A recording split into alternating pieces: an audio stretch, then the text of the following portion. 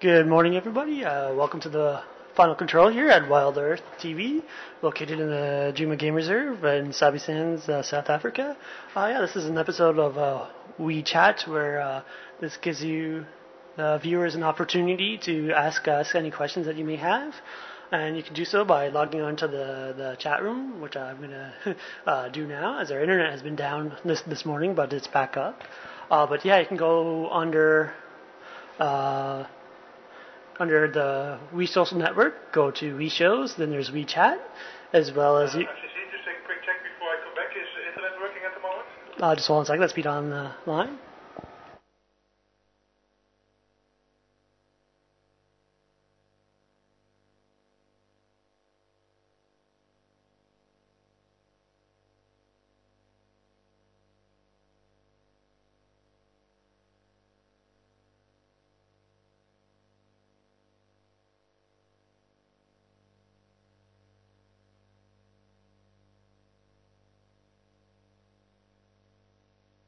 Alright, sorry about that. Pete was just coming in on the radio, just making sure that the internet was up, which it is. And so once again, if you have any questions, feel free to send them, just pop into the chat room, or you can also send them through email to finalcontrol@wildearth.tv.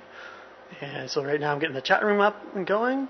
And just to let you know, this morning, the walk was a little bit short because Herman is feeling a little bit under the weather right now, and then... So Peter and Pete just did a little bit of a link just kind of close by. And so hopefully right now Herman's resting up, and hopefully he'll be feeling better later on today. And then, also Sapiwe just got a message on her phone saying that her sister was sick, so she's left for the day to go help her sister out. So it'll be me chatting for now, and Pete will probably stop by in a little bit. Once again, if you have any questions, feel free to pop on by, and I'll kind of switch to the watering hole cam right now here at Wild Earth. This is one of the feeds that's on 24 hours a day, and of course we don't kind of show it if we have a game drive, but we can also switch back and forth to it from the Final Control. That's what the Final Control is for.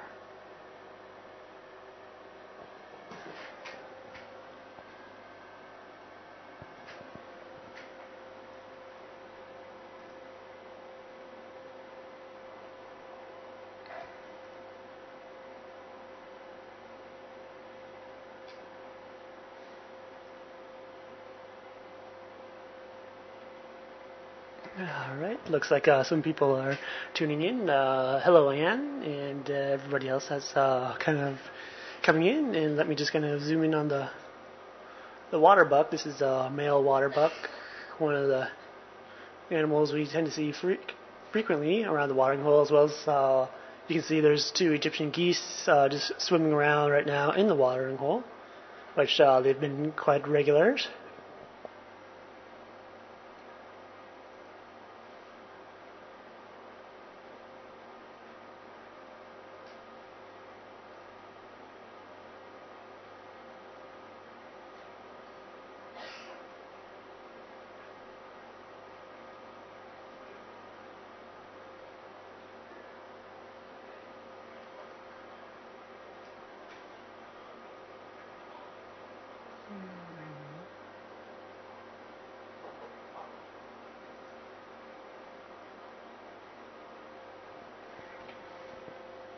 Yep, so I just want to kind of cut back over and say welcome to everybody joining in, just in case if you're just tuning in right now. Yes, we have the WeChat going on right now, to where we started a little bit late, as Sapiwe got a call just shortly before that her sister was sick, and so she went out. And so, we got things up and running, so we are having a WeChat right now. Let's see... Nope. Anna's just wondering if there's any names given to the geese yet. Not officially yet, but lots of viewers have kind of giving them names. There's a bunch on there, and there's been a couple times when we've been in the chat room that people just kind of have been giving them names, so it varies. Yeah. I might need to focus it. Yeah.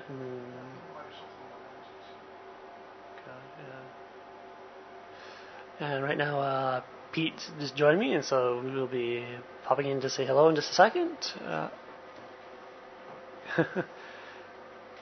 Yeah, it looks like people are coming up with various names. Some like Anthony and Cleopatra for the geese.